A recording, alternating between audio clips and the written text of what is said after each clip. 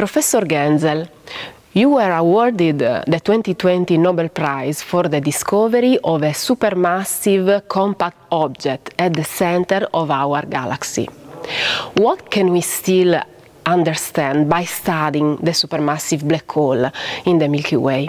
Well, I mean, you have to understand, in science, it's often the case in the real big questions we have, that you make progress, and progress brings you to a certain step forward, but then there are more questions. And so in the case of black holes, it's remarkable how many questions there are.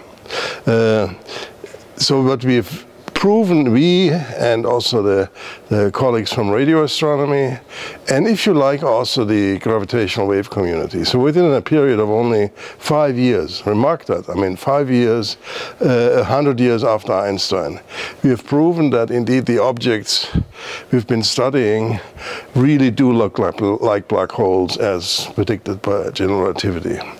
And we've shown basically by exclusion that other possibilities are either not possible anymore or very unlikely. But that's not the end of it, because there is still the possibility that very close to the innermost region we can possibly get to, and that's called the event horizon. That's the point within which even photons cannot escape. So with the best we can ever do with any kind of a direct measurement is to that point. And so both the gravitational waves as well as our techniques are beginning to get sort of to a few times the event horizon. So it's a possibility that Einstein's theory is not correct inside of that. Mm-hmm. It's similar, but not fully correct. Now that is annoying to people who would like to have a simple life, but even that's natural science. We have to explore that. I'm fairly confident we will. It'll take some more time, more effort. But look, I've been at it for 40 years. I'm old, but there will be others who will continue. Now, the next big hurdle, and that is really a big hurdle, is the prediction of general relativity, that at the center of black holes, all of the energy mass, it's not mass as you might think. It's not you know, rocks or something like this. It's energy, really. All of the energy is contained in a point. Point meaning a mathematical point with a diameter of 0, and that means that the density is infinite. We call that a singularity. So that is a result of the, you know, a theory of Einstein which does not contain quantum mechanics. And so most physicists say, well, we need to expand Einstein's theory to one which is also true on the smaller scales where quantum theory is right. And there we know from other examples, take the atoms. Atoms were thought to be atomos by the Greeks, not dividable, right? And then until the first measurements of Rutherford and others, which show that an atom is actually a big cloud of electrons, and inside there are protons.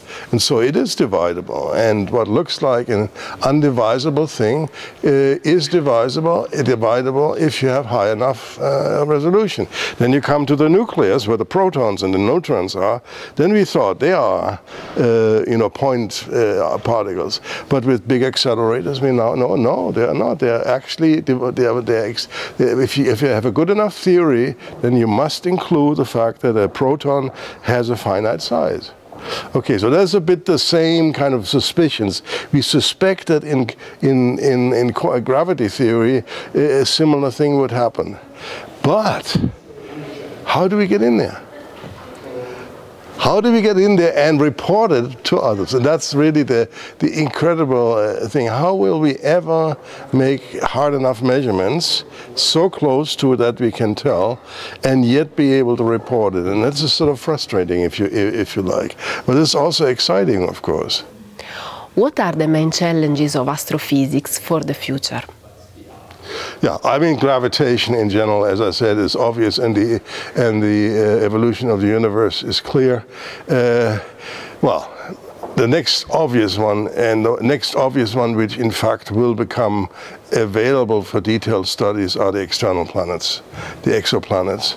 There's absolutely no doubt that in the next 10-15 years we will be able in detail to look at the chemistry of the atmospheres of many, many such extrasolar planets. I mean, if you look at the progress in the field, it's enormous, okay? So we will learn, you know, what fraction of these exoplanets have which types of substances in them. But of course, the big question for everyone, for humans, is the green men. Is there life? That one I'm much more skeptical about, because what does it mean, life? The simplest way to think about it is the telephone call. That will not take place. You know, it goes like this: hello, here's Joe, would you please answer? And then you wait 50 years and nothing happens.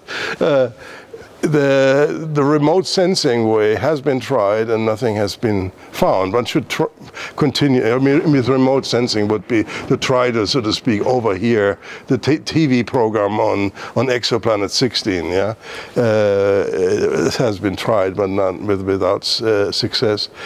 So then finally, it's a non-equilibrium chemistry in the atmospheres, like in our own, right? I mean, climate, the good problem with the various substances which we inject in the atmosphere, that will be done. But the question will be, for instance, if you measure the fraction of ozone in one of these exoplanets, and maybe we find that the ozone fraction is high, what does it mean? Is that a sign of life, or is that a sign we don't understand the exoplanets?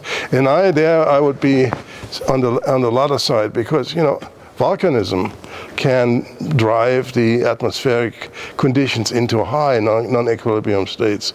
But it's going to be exciting. It's going to be wonderful for the public also, because, I mean, people will be able to follow this very closely. As we are talking to build the Einstein telescope, I would like to ask you how the study of gravitational waves can help us to understand new physics. Yeah, I mean, you said Einstein telescopes. Okay, first of all, I'm with you. I'm a full fan of gravitational wave research, and if I were young, if I wouldn't become a neo-scientist, I would become a gravitational wave physics. The only thing which is not so nice about gravitational wave astronomy is that there's so many people. I mean, as a scientist, to work in a team of 3,000 people is not, not generally so nice. But anyhow, leave that aside. I believe it's not so much the ground-based, it's the space. So the LISA project. Why? Because the LISA project, so that is a project to have 3 satellites in space at a distance of about 2.5 million kilometers, and then beaming to each other lasers such that you can see long wavelength distortions of the space-time. That allows you to measure the presence of very large-scale perturbations. And so that would allow you to look at the first massive black holes in the universe. That would allow you in particular also to look at the classical ultimate experiment, which is the in-spiral of a stellar black hole into a massive black hole. Now, we've seen such in-spirals with LIGO, but of 2 stellar black holes into each other. And there the problem is that in the end, it takes only about 0.1 second, and then it's all done. And that is not enough time to, so to speak, in the innermost region to really measure the space-time. While if you have a stellar black hole go into a big black hole, initially this takes years, then months, then weeks, and then a few days. And that gives us enough time to measure very close to the event horizon so well, then we can ask many of these questions we discussed earlier.